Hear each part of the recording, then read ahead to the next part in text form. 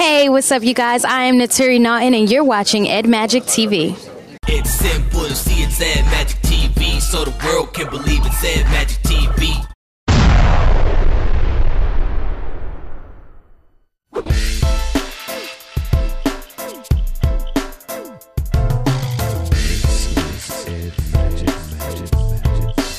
I'm here with Naturi Naughton, and we'd just like to ask you about what brings you out here today. Well, basically supporting the HerShe Group. I have a very good friend, Twinkie Bird, who actually invited me. It's always good for young girls to see a reflection of themselves doing positive things and not forgetting to come back and say, you can do anything. And I wanted to be here and see all the beautiful young ladies and just say that their dreams are possible and to encourage them just by being here. So I'm excited. I think it's going to be a great time. I do too. So how has this organization impacted your life? Just by knowing people that are involved in it. Essentially, I'm new to the HerShe Group. I've known about it for about a year.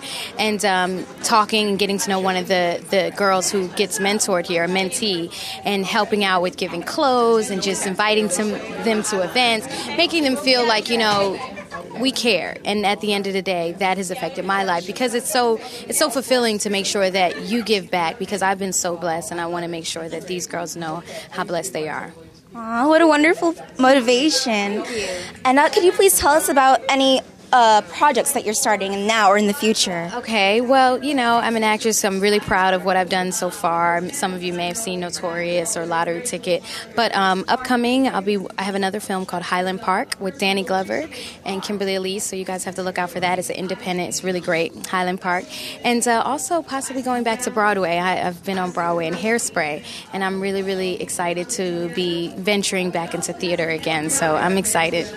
Wow. Yeah, I'll keep you guys posted. Oh, please do. So how can our fans find you? You can find me on Twitter. It's at Naturi Naughton, NATURINAUGHTON. And on Facebook, hit me up on Facebook and all that good stuff, just to find out what's new with me. I'm always putting up pictures and posting, so I got you. Definitely, thanks. And one last question. Yes. Regarding arts and education, what do you think of the importance of that? What's your point of view? Oh my goodness. The arts is so, I think, imperative when it comes to education because it's a way of expression. And if we don't give young people, or just people in general, the chance to express themselves through music, through art, through, you know, dance, through all these things, through writing, poetry, we can lose so much of our culture, I think, in this country. So the arts and education has to be one. We have to unify. I'm a huge supporter of Save the Music and a bunch of stuff like that. So please, please, please support the arts.